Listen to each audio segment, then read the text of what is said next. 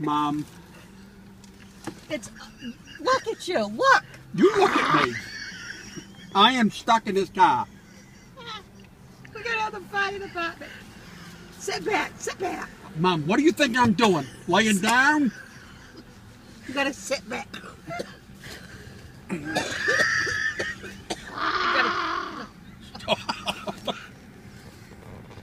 I'm getting hydrophobic. Wait, you've got to get this. You've got to sit.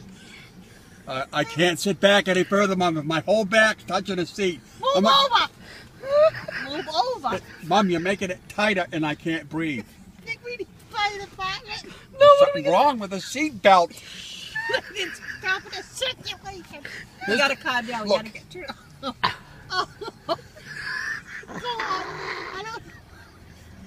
You put me in here. Wait. I gotta get under control. You put me in here. You gotta get your arm underneath it. I don't know how. It's gonna have to be cut. I can't do that, Mom. Mom, look. How do I get an arm in there, Kelly? I am never. Look out the vehicles. Wait, I can't breathe or anything. What we gotta do is just gotta relax. I'm calm. Can you push his belly out of it? I don't know.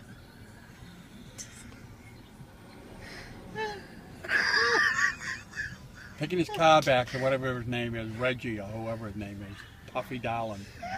I don't know what you're gonna do, Clint. Well, you tell me, Mom. Don't holler.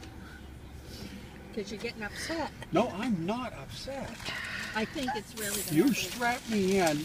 I told you yesterday the belt was defective, didn't I? It's your body. It's not my body. You gotta get your arm. This is